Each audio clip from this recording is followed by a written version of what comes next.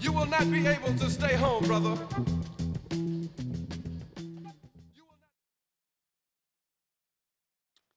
Okay, thank you for that momentous introduction. I'll start by just thanking the organizers for the invitation to come speak to you here at this amazingly large gathering. I think this is certainly the largest audience in one place that I've ever addressed. So, as I put it in my title, I like to take the long view, at least about certain matters. So let me, taking the long view, start at the beginning of a slightly long story. Not that long. You'll be okay. The beginning of the story was 1989. The setting of the story was Bellcore, Bell Communications Research, then the brand new Bell Labs of the local phone companies in the US. I was a young researcher in cryptography, which I like to call the science and engineering of protecting information. I stole that definition, by the way, from the great cryptographer Ron Rivest, the R of RSA, for those who know a bit of cryptography. Protecting information means keeping it secret, if it should be secret, and making sure it hasn't changed if it shouldn't change. And of course, that last piece is at the center of the story I'm telling. So that fall of 1989, I'd been at Bellcore a couple of years, but a new hire arrived at the lab, and very soon after he arrived, he knocked on my door. His name was Scott Stornetta, still is Scott Stornetta, and he came to me with a problem that he thought we might work on together. He wasn't sure how to solve it, but he had the idea that there might be some cryptography involved. And I was the youngest cryptographer there, so he hit it off. The problem that was bothering him was this one: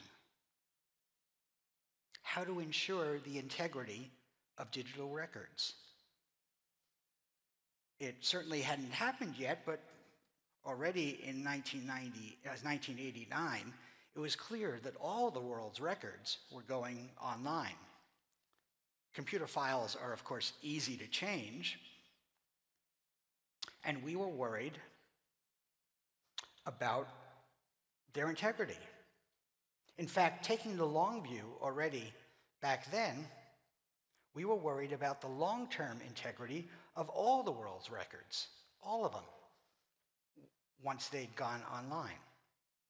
Now, a story in the news at that time, at least the scientific news, was this one, about the Nobel biology winner, David Baltimore, and his younger co-author on a particular paper, Teresa Imanishikari. She was accused of having changed her experimental data that she'd kept in a lab notebook, paper lab notebook. As it turned out, she was later completely exonerated, but it was a pointed example for Scott and me of the difference between physical records with forensic properties and digital records. So the two of us set out to tackle the problem, which we phrased as how to timestamp a digital document. Of course, digital document, digital file, digital record, those are all the same thing. But why timestamp? Why that choice of words? Because the problem is posed, completely inside the world of algorithms, where records are simply numbers, strings of bits. You can't take a string of bits and stamp it like you can with a piece of paper. So if you think about it at all, the structure of any solution to the problem, integrity checking problem, has to have three pieces. First, a procedure to register the record. Next, the result of that procedure, which can only be another bit string, a registration receipt, perhaps, what we called the timestamp certificate for the record in question. Finally, all that would be useless without the third piece, a verification procedure, which checks that a record and its putative timestamp certificate are correct. The verification, of course, should work like this. Genuine record certificate pairs should verify easily as correct, and fake ones, forgery should be impossible or computationally infeasible. So we came up with a solution, and that was our title, How to Timestamp a Digital Document. We presented it at a meeting, the Crypto Conference, as it was called, still is called, of 1990. This was back when crypto meant cryptography, not cryptocurrency. Crypto was then, the crypto meeting was then, still is, the premier technical conference in the field. Available cryptographic techniques at the time pointed to a straightforward solution, one that used a single central trusted entity, at least within a particular community or domain. For the experts in the room here, that was what we called the hash and sign solution. But this solution was unsatisfactory to us. A single central entity is what security people call a single point of failure, one that can be bribed, corrupted, hacked. Could we do better? Well, we tried, and for some while we banged our heads against the wall, and we could not do better. Maybe we thought after a while it was because the task that we'd set ourselves was actually impossible. So, next step, we spent some time trying to prove that statement. And then, lo and behold, in the course of trying to work out a mathematical proof that the task we'd set ourselves was impossible, we suddenly realized it was possible. I'll show you how it works. Here begins a 4 or 5 minute animation describing our solution, explaining the basics of blockchain. Now, everybody in this room actually knows this already, so why am I bothering with this? I myself, like most of you here, have wrestled with the problem of how to explain blockchain stuff to friends and family who are outside our world of blockchain enthusiasm. Here's my way of doing it. I'll begin with one technical tool, which I'll explain with a metaphor. So the technical tool is called one-way hash functions, cryptographic hash functions, and the metaphor is fingerprinting. A one-way hash function is a standard way to process a file to, as it were, take its fingerprint. Now that's a good metaphor. The fingerprint of a file or record is short, no matter the size of the file. The fingerprint gives no information about the file, just like my own fingerprint gives you no information about me. The fingerprint is characteristic of the file. If you take the fingerprint of several identical copies of the same file, you get that many copies of exactly the same fingerprint. And finally, most important of all of this short list of magical properties of one-way hash functions, the fingerprint is unique to the file. Two different files, even if they only differ in a single bit position, they will have wildly different fingerprints. Okay, now I'll show you how Scott and I used this fingerprinting process to build a blockchain. Of course, we didn't use that word, but we built a blockchain in order to solve our timestamping problem. In fact, Belcore actually spun off a new enterprise, a startup, to commercialize our solution. That startup was called Surety, S-U-R-E-T-Y. And here's how it worked. Our customers would send us timestamp requests, registration requests, as it were. We actually had some customers, nowhere near as many as we wanted, but we had some. So requests would come in, and we'd group them into batches. Of course, here I'll call them blocks. So we would take the first block of requests, and as it were, take the fingerprint of that short list of requests. That is, we would compute a fingerprint, a summarizing fingerprint, in such a way that every individual request in the block could be efficiently and unforgeably linked to the summarizing fingerprint for the whole block. For those in the know, of course, we built a Merkle tree. Thank you, Ralph Merkle. Okay, we had a few customers, another bunch of requests would come in, and we would do the same thing. We would take the second block's fingerprint, but we would link that one to the fingerprint of the first block, again, using the fingerprinting process. A third block would come in, a fourth, and so on. And pretty soon we have a chain of blocks. As the chain continued, we would take a length a recent length of the chain, for example, once a week, and take its fingerprint.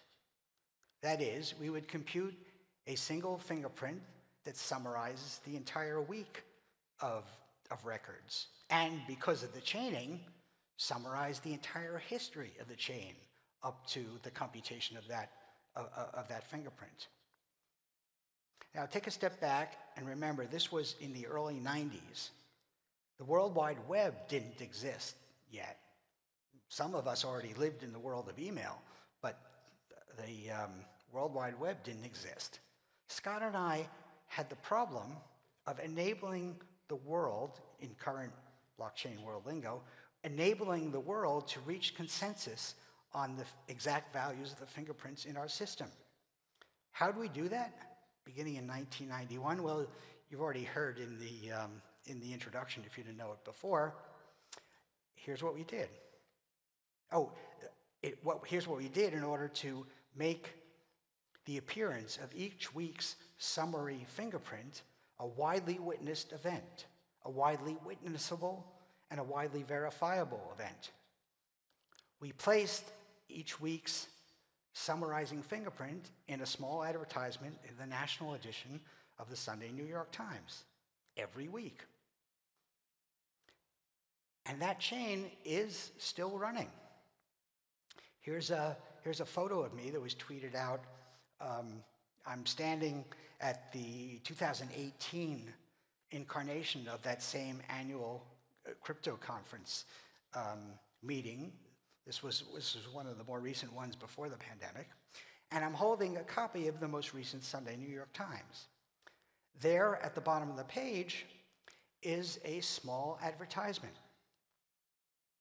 containing a number, a fingerprint, the summarizing fingerprint of that week. And here in my hands is the New York Times that was delivered to my apartment in New York on Sunday, October 23rd, a week and a half ago, 10 days ago. I don't have the most recent New York Times because on Sunday I was in the air from New York to Singapore. And here inside is that week's ad, which contains a number, a fingerprint, every bit of which depends on every bit of every request that has come into Surety servers since we began running the code, first as experimental code at Belcore in 91, and then in 95 as a commercial offering. We published our first such ad, not in 95, but in, sorry for correcting you there. But in fact, in October 1991, the genesis block of the surety blockchain. Okay, take a step back, enough about me. Here, the story jumps some 15 years in the future. We have just this week, in fact, celebrated the 14-year anniversary of the appearance of Bitcoin with the publication on a cryptographer's mailing list of this paper. Now, I don't know about the title Satoshi's Inspiration for this session, but just to get it out of the way, I'll repeat, as I've repeated many times, that Scott and I are not Satoshi. Not separately and not together. We haven't been hiding in plain sight all these years. In any case, Satoshi, whoever he is, she is, they were, Satoshi needed a way to ensure the integrity of the digital records that constituted the financial transactions in the Bitcoin system. In order to do that, Satoshi chose exactly the blockchain algorithm, the blockchain data structure that I just animated for you. Satoshi chose that as Bitcoin's integrity mechanism. I'm sure many of you here have read Satoshi's paper, but for those few of you in the room who haven't, I'm flipping here to the last page, and those are the three references that were alluded to in the introduction to my talk. Scott and I are very grateful to Satoshi for having given us such good academic references in the paper. But I should add that Satoshi's references were by no means complete. For example, there's no mention in the paper of the existing work on consensus protocols, work that went all the way back to early work in the 70s by Leslie Lamport, Turing Award winner, who more or less invented the field of distributed systems. So, a few things have happened since the Bitcoin code was launched in early 2009. And I'll finish by saying a few words about a couple of these things. I'll begin with NFTs. What's an NFT? Besides being a badly chosen name for something. But what's an NFT? Essentially, an NFT is just a time-stamped assertion of ownership. Nothing more, and sometimes less. That's it. What can you do with it? Hold it, sell it, trade it. Context is all. Human, social, legal context, market forces, and so on. In fact, you can say something pretty similar about DAOs, DAOs, decentralized autonomous organizations. Once again, context is all. Human, social, legal. In my non-expert opinion, to think that the world of politics and business is going to be totally, completely revolutionized because code is law, that's just plain silly. No sense of history.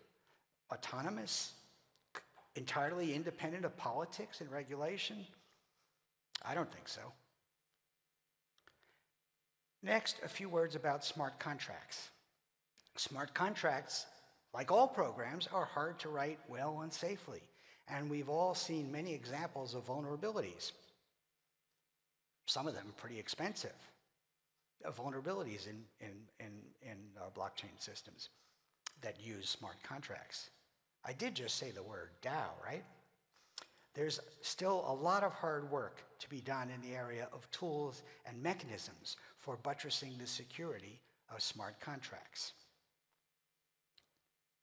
Stepping back to take the long view again, here's a New York Times story that appeared while I was in the air from New York City to Singapore just this past weekend. I dare say that secure digital timestamping, blockchain techniques, are likely to be at least a part of this, the solution to science's, all of science's pressing problem. I'd like to finish by saying that since Bitcoin began to take off and people began to use the word blockchain to describe its underlying integrity mechanism, I've been watching the explosion of work in this domain with awe and wonder, and I'm eagerly looking forward to seeing what the future brings, likely coming from many of you. Thank you.